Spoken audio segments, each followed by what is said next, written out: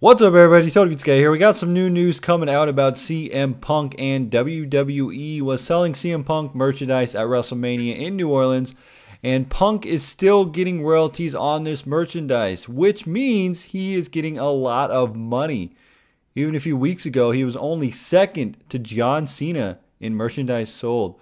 Officially, CM Punk is not suspended, not fired, not released, but simply on a leave.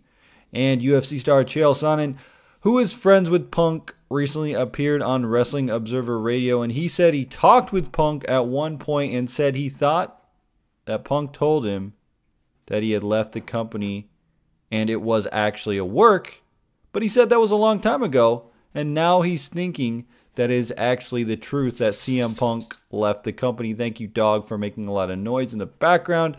But anyway, we'll carry on with this video. CM Punk left the WWE, still under contract, I guess.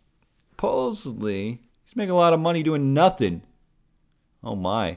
New news coming out. I don't think he's going to be back anytime soon. Anyway, guys, let me know your thoughts on CM Punk leaving the WWE. Coming out with him being the #2 in sales for merch. People still chanting his name to this day. Chael Sonnen says, hey, Punk said it was a work, but now I think it's true. Let me know. Hit that like button if you enjoy this. Tony Guy, frag out.